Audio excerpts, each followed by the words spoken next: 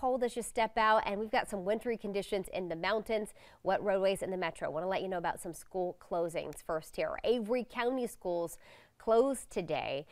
In Alexander County, there was actually a previously scheduled teacher workday for elementary school students, so those kiddos have the day off.